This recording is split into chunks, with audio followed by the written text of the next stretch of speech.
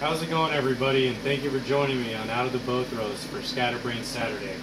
I went ahead and decided, because I was going to be looking at this lawnmower anyways, that I'd kind of give you guys a rundown on how to diagnose some of it. So this one specifically is a Honda HRR 216K9VKAA. It's just like a 21-inch self-propelled lawnmower, and it's not starting for whatever reason. Some of the most common causes for that are going to be no spark, bad fuel, because you want to keep your fuel probably around 30 days unless you're using a stabilizer in it. And then within the machine, you probably want to run it out if you're going to be letting it sit for longer than a week. Just to make sure you don't foul the carburetor, which is going to be another reason that your tool won't start or runs a little bit weird, is because you have a faulty carburetor. For whatever reason, it's either failed, the jets are leaking, or they're clogged, or it's become corroded from stale fuel, which is going to separate and allow it to rust. Because a lot of the newer fuels actually has ethylene in it, and the ethylene actually separates from the gasoline itself and then develops water and starts to absorb the water from the air. So that kind of creates a situation where you have moisture inside of your fuel system.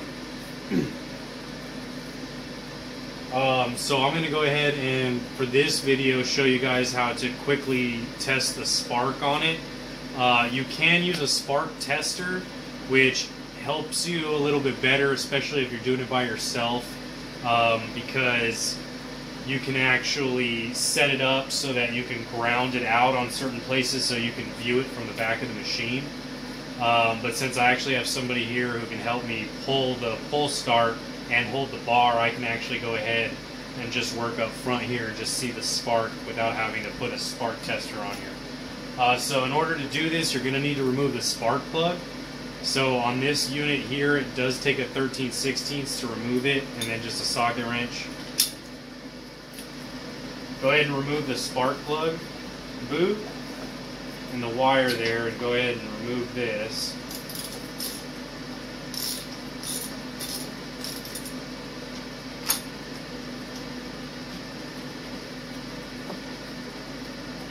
Now, you don't want to use power tools on this because it's aluminum, and you're going to strip it extremely fast, especially because usually the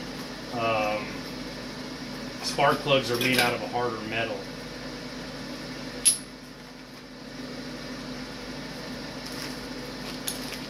Okay, then you're going to go ahead and just reattach this. And this is the part where if you did have one person, it would be very difficult for you to see this. But since I do have somebody else to help me, I'm going to go ahead and take the camera, and then I'll have them go ahead and set it up so they can hold down the bar and pull the cord. And now you want to go ahead and ground this out so that you can actually see if there's a spark on it. So as you see there, it does have spark. So in that case, we'd go on to further diagnosing the tool.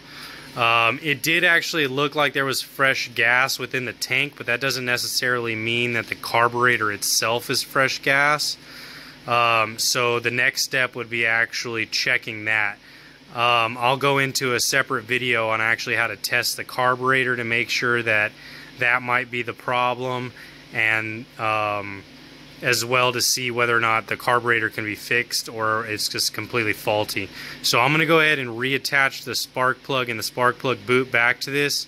I'll go ahead and record that and show you guys just quickly, because you're just reversing this the way you took it out. But you do want to make sure you slightly snug it all the way down and make sure it's kind of tight, but don't over tighten it because you can break it. And then you want to be careful not to cross thread, because in that situation you'll actually strip the threading within the head here, and that's going to allow compression gas to pass through, and then you can actually lose compression in the cylinder.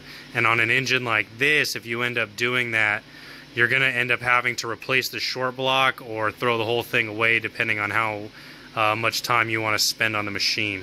So we'll go ahead and show you guys how to reattach that, and then we'll go ahead and finish the video.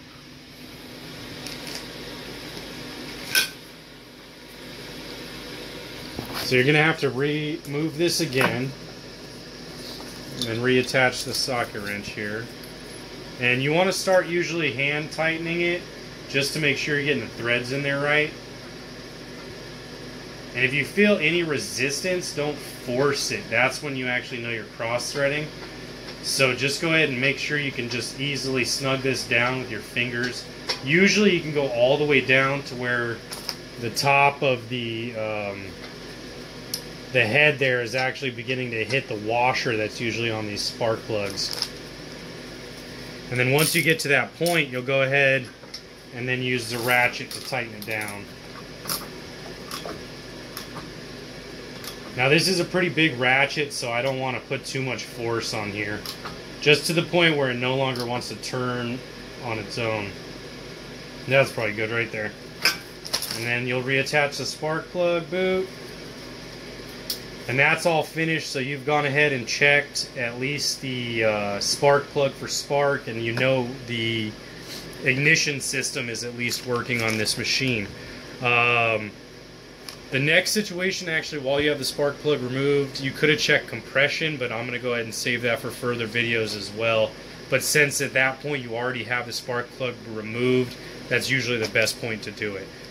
So that's going to go ahead and wrap up this video here. I hope you guys kind of learned something. You can do this on any small engine that has like a single cylinder. You can technically do it on pretty much anything where you can remove the spark plug boot and check the spark plug.